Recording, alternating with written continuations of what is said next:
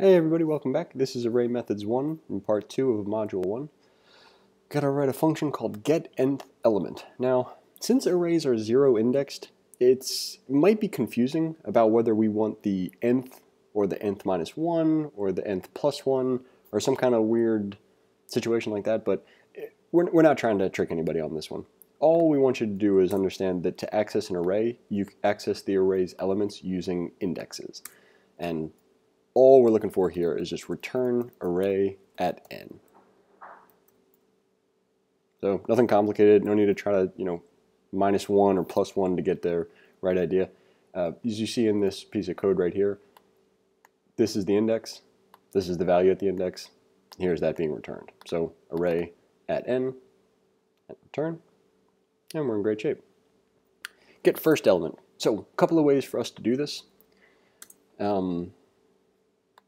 One thing you'll note is that if the given array has a length of 0, it should return undefined.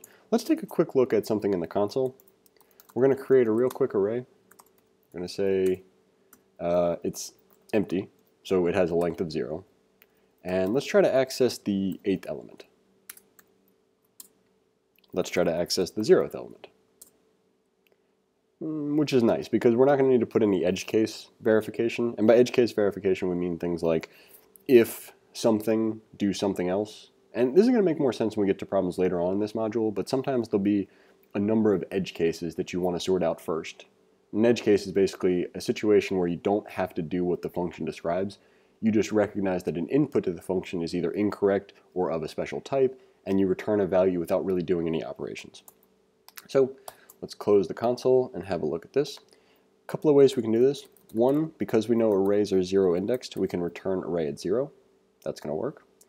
Another is that we can, there's a method called, I think it's, what is it? Unshift? Something like that? Let's mess with it for a moment. Array.unshift, that's not a way to do it. Variable returned is equal to array.unshift. And this might not work. Now that I'm thinking about it, I think unshift might return something kind of weird. But let's see if this works. Error, try it again. Deeply equal 1. You know what? Forget everything that I just said about all of that stuff. Let's go ahead and revert back to the original version, which we had, which was nice. Return array at 0. That's going to be the first element. And cool. So let's not worry about unshift until later. Get last element. So back to the console, because we have to look at something real quick. So variable array is equal to 1. And let's actually, we'll put this at 0. So we'll say 1, 0, 2, 0, 1, 2, 3, 4. And let's say array at 4 is the last element, and array.length is equal to 5. So let's adjust this. We'll put a few more in there. And we'll say array at 6 is the last element, and array.length is 7. Now, you may have been able to get the pattern from this, and if not, that's cool. We'll just tell you.